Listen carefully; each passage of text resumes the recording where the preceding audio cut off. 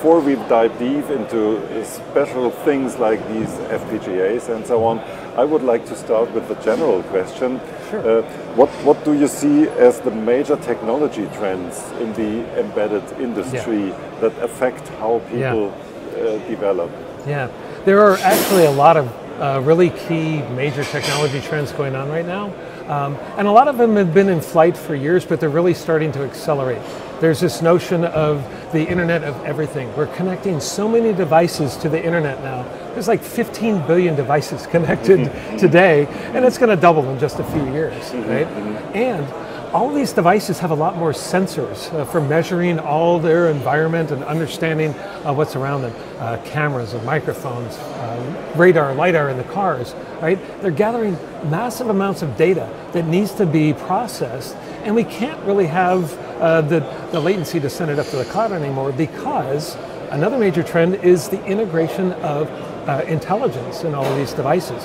We're adding AI algorithms to have more smarts to these devices, and they're doing a lot more local analysis and decision making of that data real time. And so that's another huge major trend, is the number of devices and the level of intelligence that's being added to these devices. It's pretty exciting, quite honestly. Of course, yes, but it's pretty demanding. So what does this mean for developers? How do they need to change their approach to design systems? Yeah, no, that's a great question.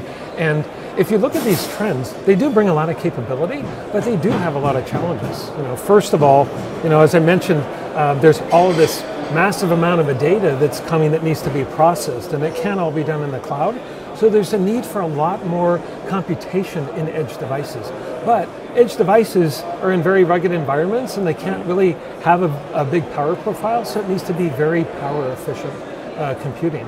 And these AI algorithms are changing so rapidly. It seems like every other day there's a whole new AI algorithm. Just when you think you have your solution figured out, another neural network comes along that has a better way, right? So you have to constantly update your system to benefit from all this technology and add those capabilities to your device. And then another big challenge is security, right? There's so many opportunities with this connected world, but now everybody has access to all those devices, including the bad guys. And cybersecurity attacks are not just in the data center, it's a real threat for edge devices as well. There's dramatic increase in things like even cyber hijacking of cars, for example, and a lot of infrastructure is now tied to the internet. Those are also at risk too. So it's really important for designers to think about how to design their systems to have that security, right? And then just the need to get to market quicker with these solutions. All of this really points for the need to have more adaptability built into the system when we're designing it from the get-go. Yes. I pick up one keyword you mentioned, that is updates. Yes. Just this morning, this little device had, I think, 5 updates. Sometimes it has 15, someday no update. So why is it not sufficient to just update the software? We have so powerful processors and hardware, and can't be that handled with software. Yeah, well, software updates, that is a very powerful tool. And with the cloud now, it is very simple, right? At a push of a button, within minutes, you get a lot new features and performance and capability. But, as I talked about, this growing need for more computation at the edge, especially from AI, there's really been an explosion of the amount of data that needs to be processed by these AI algorithms ever since they started having deep neural networks. So like over the last 10 years, it's gone from the compute performance doubling every 2 years to now it's doubling every 3.5 months. That's like 7 times faster than Moore's law. And processors today, they are really struggling just to keep up with Moore's law, because there really is no more room. They've hit the power envelope, and there's limited scaling of the frequency of the processors. And even using multiple cores on these devices really doesn't offer that much capability for getting that extra performance. So we really need to start thinking about different compute paradigms, like heterogeneous compute, where the processor is assisted by a bunch of hardware accelerators that are doing very dedicated functions very rapidly, so the software doesn't have to struggle to deliver all that extra performance. So, I follow Embedded World. I have attended every event since 20 years. This is the 20th event now. What I hear every year is that the complexity is growing ever and ever, and it seems to me that this trend is never stopping. And from the beginning on, there was the saying of a software crisis, and the software is growing more and more complex, more code lines, and it seems to me we have now a hardware crisis as well. So you mentioned a heterogeneous computing environment with different accelerators. There are different options available how to accelerate the hardware. Maybe we can dive a little deeper into that, and you can characterize those options we have. So, CPUs and microcontrollers, like I said, those all have the standard, traditional von Neumann architecture, which is a great architecture, but it's sequential compute of instructions, and you can only make it go so fast. And so there are ASICs and ASSPs today, though, that take that heterogeneous compute approach, right? So they have a CPU in the SoC, but then they have hardware accelerators that are doing these dedicated hardware functions to get much higher performance. So you really improve the system level performance dramatically with these devices. The challenge, though, is once you choose the hardware accelerator and build it in the ASIC or the ASSP, that's the hardware accelerator that you have, and you can't really update it or change it. And as I said, with like AI algorithms changing so rapidly, you really need the flexibility to update those hardware accelerators, and you really can't do that with ASICs and ASSPs without respinning the design. And ASIC design expense and cost is going up exponentially, and it's a very long time before you get those new devices ready for market. So another option is a GPU, and a GPU can be programmed pretty straightforward, not quite as simple as a CPU, but it has hundreds of cores that all operate in parallel. So if you have a lot of computation that needs to be done on a bunch of different things, just do it all in parallel. Those applications can really benefit from a GPU. The challenge, though, is GPUs, they have hundreds of cores, but they can only do the same instruction all at the same time. So if you need to do a bunch of different types of computations at the same time, you're kind of limited. And GPUs, they're kind of power hungry. They need a lot of power to fuel all that performance. They can take up to 100 watts. So GPUs aren't necessarily the best devices for the edge.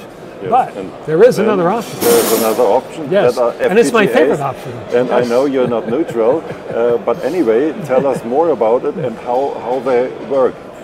Yes, so for the FPGAs, they're also a parallel architecture, just like the GPU, but it's a programmable hardware that you can configure any way you want to, right? So if you want to have multiple hardware accelerators doing different things, you can build that into the FPGA. And if you're doing a neural network for a machine learning algorithm, and you don't need the full network, you can optimize it. You can leave out some layers, you can prune the network, cut it down to exactly the size that you need. And as time changes, the algorithms evolve, and you need to update your hardware accelerator, you can just reprogram the FPGA and have brand new functionality. And FPGAs can be programmed quite simply. They have the flexibility to be updated after they've been deployed in the field. Just like you can download new software onto a CPU and get new features and capability with the software, you can download a binary bit stream which controls functionality for an FPGA over the cloud the same way. So if you think about it, you have the ultimate flexible system if you can download new software and new hardware over the cloud. So that's really kind of the paradigm we see of having maximum flexibility in systems. How do you program these FPGAs? I know there are tools available to translate C code into a hardware language. Is that an optimal way, or would you say it would be better to take a native approach? Yeah, it really depends on the nature of the design and the type of and the complexity of the design that you're trying to do. A lot of people are very comfortable with and at ease doing hardware-based design with RTL, but there are a lot of people that are doing AI algorithms that really don't understand the hardware at all. In fact, they design their neural networks in a software framework that knows nothing about the hardware it's going to be implemented in. And so that's really, in my mind, the best way for them to design. Just stay in your software frameworks like Caffe, TensorFlow, Keras, whatever framework that you're used to designing your neural networks and training them, just do that there, and then we'll take care of the rest, right? I think it's on the FPGA suppliers to have tools that can take the output from those software frameworks and then compile that into the FPGA seamlessly so that there's no need for the software engineers designing the neural networks to understand their underlying hardware.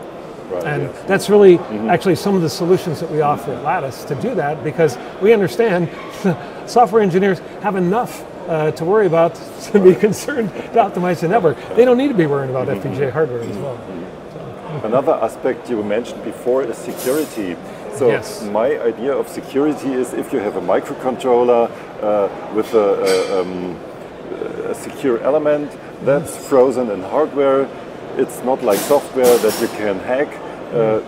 So what's wrong with this approach if you have a fixed hardware for securing a device? So I think at any given instant in time, you can pick a hardware architecture and implement it in an MCU or an ASIC to do that hardware protection and provide a hardware root of trust and have a secure way to boot the system. The problem is cybersecurity attacks are getting more sophisticated over time, and they're getting better and better at hacking into the cryptographic algorithms that are used to protect these devices. So the hardware root of trust that's built, in an MCU or an ASIC, it's great for a certain period of time until the hackers figure out how to break the code and break into that particular cryptographic algorithm. So what you really need is the ability to update those algorithms. And with an FPGA, you can get more advanced cryptography by just downloading and implementing it in the programmable hardware of the FPGA. That allows you to stay current and stay ahead of even some of the coming threats that are on the horizon. And there are many that we're seeing every day. And maybe one last question about power consumption. Yes. I know they are very, very power optimized microcontrollers. How do FPGAs compare with that?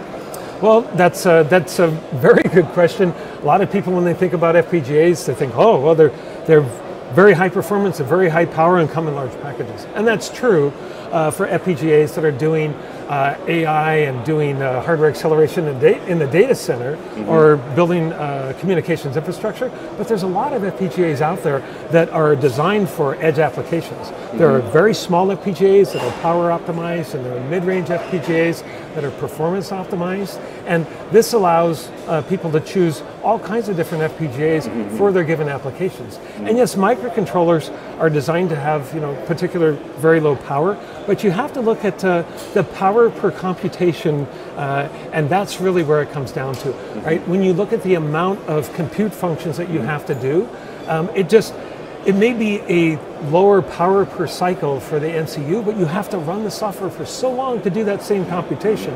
It's actually more power efficient to do it in a hardware accelerator in an FPGA. Okay. Thank you very much, Steve. Thank you. That was the keynote in a nutshell.